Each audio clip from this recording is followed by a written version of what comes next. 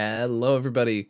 Welcome back to Comedian MTG. My name is Ian. Now, we are currently in the year 2023, but I figured I wanted to send one last hurrah to the year 2022 and celebrate all of the cool things that we've gotten for the cEDH sub format and just talk about the best cards in every set for cEDH and break those down for you here today. Now, a little clarification before we jump right into this. The episode today will be featuring cards from every single standard set. We have Warhammer 40k, we have Unfinity, and we have the commander sets that accompany each standard set. So those are the ones that I chose as far as representing here in this video today, and we got a couple cards to break down for you here today. While you're watching this video, remember to hit like and subscribe if you enjoy videos like this, and if you're feeling extra generous, check out our Patreon at patreon.com/comedianmtg. It helps keep the lights on and so many things.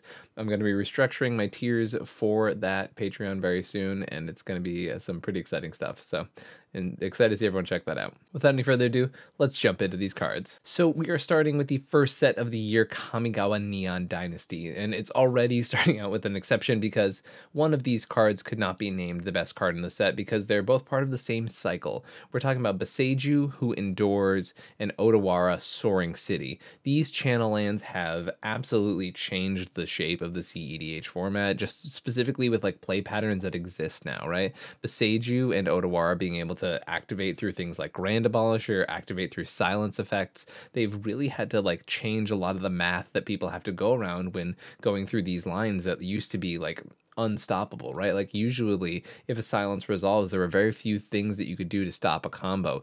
But you know, if you have a silence and then play an Underworld Breach, you can now Boseiju that breach. Or if you have a creature combo, you can use a well-timed Odawara to completely disrupt that combo. That being said, these two lands have been extremely impactful to the format so far, and it's kind of crazy to see just their effect on the format as a whole. They're very strong, they're very powerful, they are super terrifying to play against. Even in those situations where you resolve your silence, your Grand Abolisher, your 3-mana Teferi, you have to worry about these cards just absolutely wrecking you because they just get around so many things because that's how channel works. And also the fact that they are uncounterable in the same sense and take up a land slot.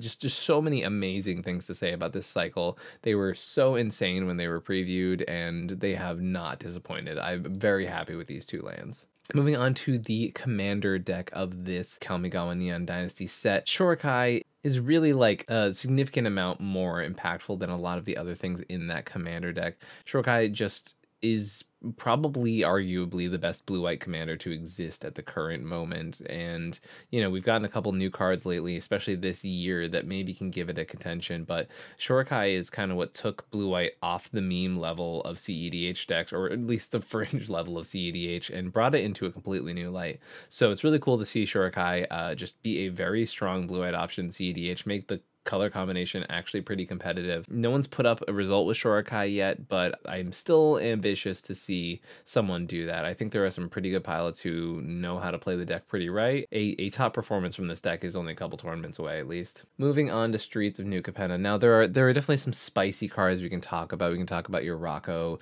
Cabaret Caterers, and like things like that, but like it is hard to argue a more impactful card than An Offer You Can't Refuse. It is one of the best counterspells printed, period. I was pretty critical of this card when it first came out because I was worried in, you know, things like Ad Nauseam Mirrors, playing An Offer You Can't Refuse, and it's actually kind of funny. I've been talking to people who are in like sort of a very insulated Grixis space, and they don't actually play this because it usually gives them the mana to cast their own Final Fortunes, right? So like in those spaces, this card is not as good, but in a lot of other spaces, this card's just kind of insane. The fact that it is so efficient for only a single mana, not having a limitation on the non-creatures it can hit, so literally anything but a creature this can counter. And the 2 treasure tokens, while sometimes being able to refuel your opponents, won't always do that. And to have such an impactful piece of counter magic come out in this format, one that I think like you can't really leave home without, seems like a very, very easy include as the #1 card from Streets of New Capenna.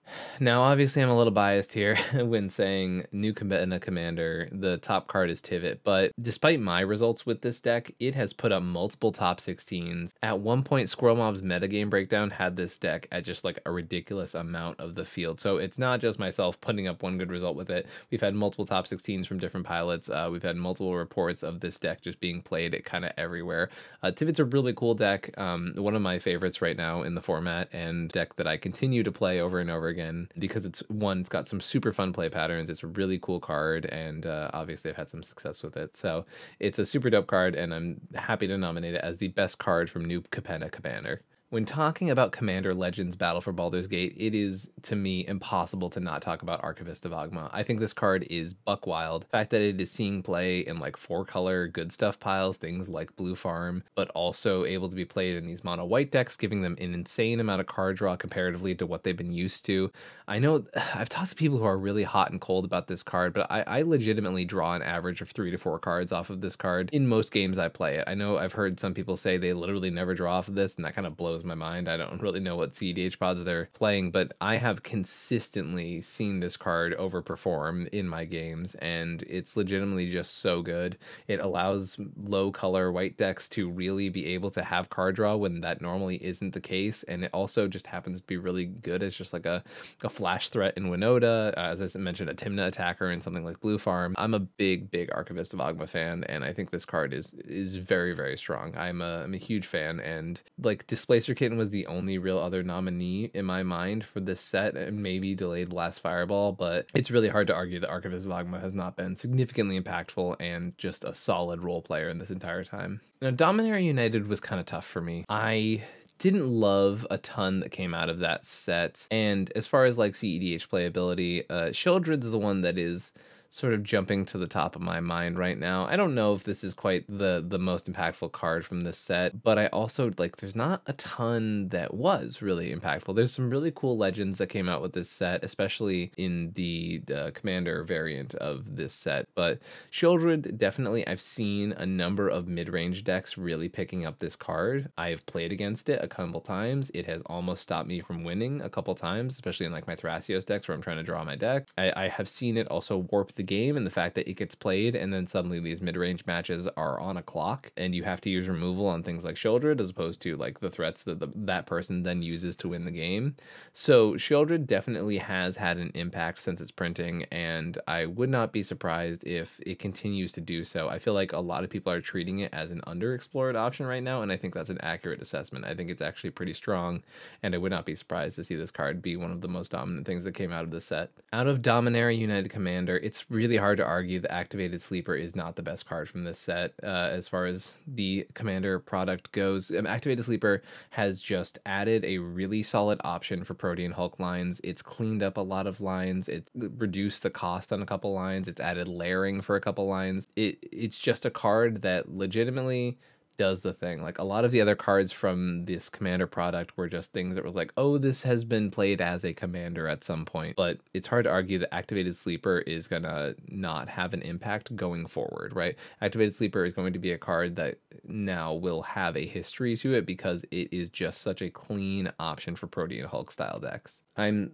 so sad to have to even talk about this set, but Unfinity, it's really hard to argue anything but Saw in Half is the impactful card from this set. There's been a few things that I've seen play here and there, but Saw in Half has legitimately made a deck, right? Cormella exists because Saw in Half exists. It's a whole combo deck basically because of this card. I've done a little bit of work playing with this card. I've definitely, I have an Evelyn list that like really relies heavily on Saw in Half because you can do some cute stuff with Evelyn, and also you can Saw in Half your Docksides and your Spell Seekers, and it's definitely a card I think people are sleeping on a little bit. I think it's very, very powerful, and it does some pretty crazy stuff. I know the first time I got to Saw in Half a Dockside and make like 15 treasures because there were 2 of them now was like insane. Obviously 15 isn't an even number, so not that many, but Saw in Half is just like a really, really cool card. I think it's a really unique effect. I hate that Unfinity is a legal set, but you know, I'm not here to die on that hill. So happy to see Saw in Half. It's a really unique card, and I think it's added a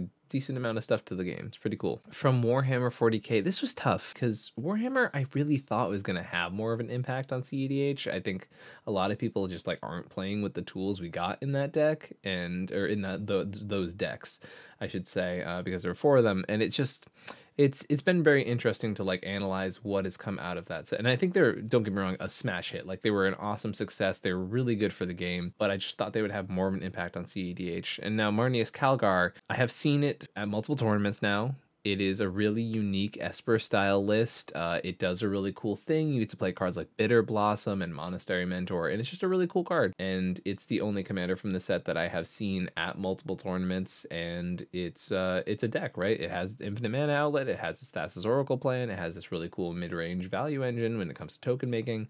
So it's a cool list. I'm excited to see people tinker around with it more. I definitely also wanted to like play around with this deck a little bit because I didn't really get a chance to do that earlier when it was printed. So it's definitely really cool, and I'm definitely interested to see if people continue to work on and develop this strategy. So there is a lot from Brothers War that I think there's a lot of good cards in Brothers War. Just like a little role players and things like that. Cards like Mirel or Lauren or just like all of these things. But just like with an offer you can't refuse, I have seen Soul Partition in many places, and as someone who like plays a lot of Stacks decks and talks to a lot of Stacks players, this card is just very strong in those archetypes. The fact that it is a flexible removal piece, the fact that it's also a dockside doubler for your own stuff, that if you have a Draenith, this is just 2 mana, exile any non-land permanent. Like the fact that it's a non-land permanent period is so flexible as an option. So Soul Partition is just super relevant. I've seen a ton of it, and I think it's a really solid card. It's either an amazing tempo play or just a super efficient removal piece at 2 mana that is super flexible in what it can hit. So just it's hard to compare it to anything else because Soul Partition is just so solid. This one was tough. Brother War Commander didn't have a ton of new options that I found very appealing for cEDH, so Sardian Avenger is one that I am talking about. People have talked about playing this in Winota. I'm willing to test it. I did buy a copy of this to test it in Winota. I know other people were talking about it as just like anti-dockside tech, which it does do sort of. Some people were talking about it in like a Curiosity style shell. I am a little underwhelmed by this card. I think in Winota, at least, it gets really big, and having First Strike and Trample means that it is likely to be able to connect with your opponents a lot, and as I mentioned, being able to stop dockside loops going infinite is definitely a cute upside, but it's not one that I'm super excited about. I think the card's kind of just fine, and I think it'll see play in some places. And that, folks, is our wrap up for the best cards of 2022 from each set for the cEDH format. Thank you so much for joining me on today's episode. I really appreciate everyone who comes out and watches these. Make sure to hit like and subscribe if you want to support this channel. And as I mentioned, if you want to be one of these awesome people, like the people who are about to have their names in our show notes, go to patreon.com/comedianmtg. As I mentioned, I will be restructuring the tiers soon, and there's a lot of cool stuff coming on the way. In addition, I am now providing coaching for cEDH. I've had 4 sessions so far with people doing cEDH coaching, and it's been a really successful enterprise so far, and it's been something I've been really enjoying. So feel free to DM me on Discord or Twitter or any of those places if you want to find out more about that, or you can hit me up on my email, comedianmtg@gmail.com. All right, everybody, thank you so much for watching this video. Really appreciate each and every one of you. I'll catch y'all next time. I can feel the blood creeping up from the heathens. Got will, got fight, got pride, got reason. If they wanna go eat, then you know I'm gonna feed them. If you're coming for me, hope you're ready for a demon. I got eyes in the back of my head, I'm seeing. Take me for granted and you know I'm leaving. I'ma take what's mine with the webs I'm weaving. I could take this crowd from seeing to believing.